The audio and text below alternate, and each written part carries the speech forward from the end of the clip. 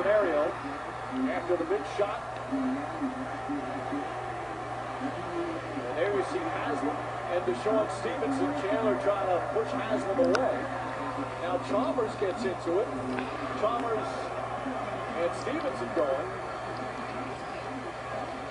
Chalmers coming in and accelerated it. Officials are going to look.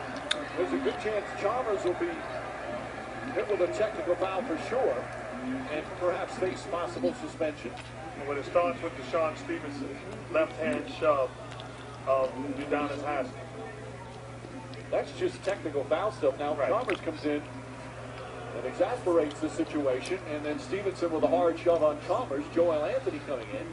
You see the Heat players off the bench. But see, James Jones, that's why Patrick Ewing got suspended. One step. Are you kidding me? I hate to go back, Mark. The thing that's disappointing is this is the NBA Finals. I mean, this can't happen.